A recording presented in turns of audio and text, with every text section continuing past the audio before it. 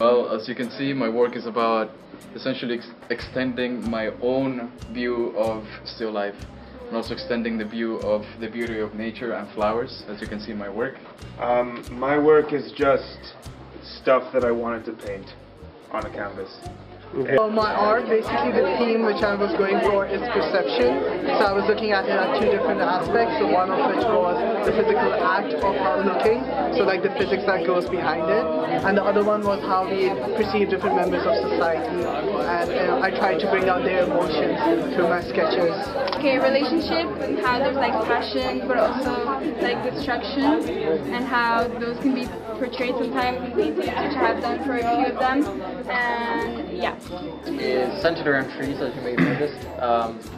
It's really an exploration of the complex form that a tree is, and it really doesn't seem that way when you think about what a tree is, but when you really get into what it means, it's the perfect arrangement of space that naturally occurs. Right, my art is basically a contemporary interpretation of classical ideas which were present in the Baroque, the Renaissance, and the classical antiquity. All my work embraces the idea of mythology in it.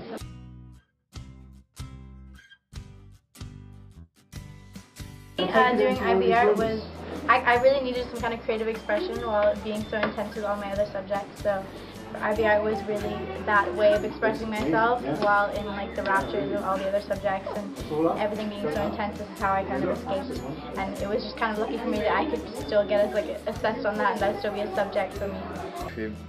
Well, basically it means what I've done over the past 2 years. Basically, I think it has sum up what IB art has done to me. Well, I guess for me, art is an outlet. That's what it represents. It's a way to express myself. It's just stuff that I really enjoyed from my childhood, so it's in some ways it's quite personal.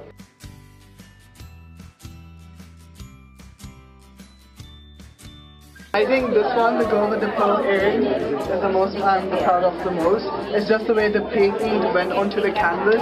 The board is a bit different as well, and my tones, I was able to match them for perfection. Because yeah, that was quite a lot for me, and I spent a lot of time. And then I feel like aesthetically also, as well as like the meaning, I feel like it does a lot for me personally. Favorite piece?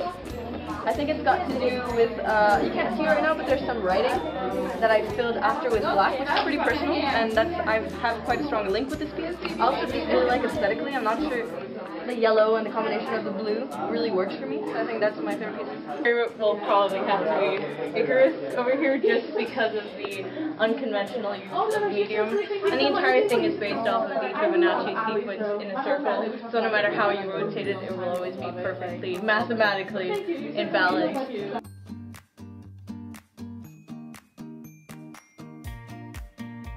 Okay, my advice, you should definitely take art, it's really cool. But yeah, it's really fun, it's a good course, as you can see. So I definitely advise you to take it, that's my advice, yeah. Yeah, be organized, and don't do anything at the last minute, and don't buy glass frames, because those are the... Advice would be to take your time and find out what it is that you want to do. It took me about a year to figure out that this was my theme, and it's something that you really grow and develop with. So if you feel like, if you really like something, from the very beginning I really like trees, so I just went off on that. But if you feel something from the very beginning, it could be flowers, it could be self-portraits. Pursue what you really like and continue to explore it and push it to its limits. Oh, I do. Do not stress. Do not freak out. They will make it a huge deal, but if you really go with your instincts, you'll just produce work. You will produce work in masses, and it will go all good. Don't think too much. Thank you. Okay, don't stress. Know what you're doing. Midway through year 12, I guess it's a bit too late for that now. But once you know an idea, just make a lot of pieces similar to that idea, and as you do that, it's going to develop naturally. So don't be afraid of that. Work. I would say to enjoy it while it lasts, because I mean it's ended for us now.